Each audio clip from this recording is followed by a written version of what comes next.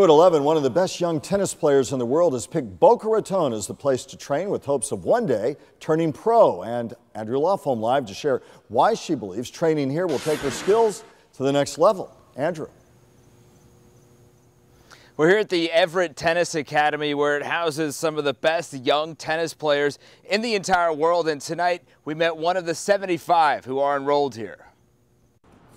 It's hard being 16. You're really good at tennis. My dream is to become a pro one day. But your hometown doesn't really cater to the sport quite like here. Portland doesn't have as much tennis as down here in Florida. Farida Abdulmonium left Oregon as a #3 player in the Pacific Northwest. Her mom moved with her out here in September. She decided to come here with me with the sacrifice of my dad and brother. A typical day is 5:30 wake up, followed by tennis for 2 hours, fitness for an hour, and then school for 4 hours. Yeah, I want to go to Harvard. She's enrolled in the online K-12 International Academy, allowing her to train and travel while keeping up with school. Like online school is definitely a good tool for tennis. In the afternoon, it's back out to the court for more tennis. South Florida, I would say, is the mecca of the tennis. Jacopo Tezza is the executive director here at Evert Tennis Academy. He recruited her here after she visited for a summer camp. Immediately I saw somebody who was extremely dedicated.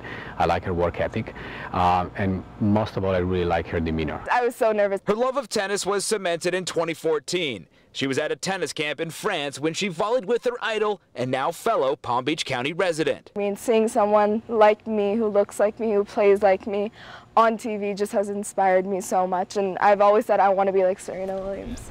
Farida has an extra wrinkle to her game. She's lefty. That's something really cool about her and her family. They're 100% Egyptian and they're fluent in Arabic, so keep an eye on her, folks. It looks like she's going places. We're live in Boca Raton. Andrew Lofholm, WPTV News Channel 5.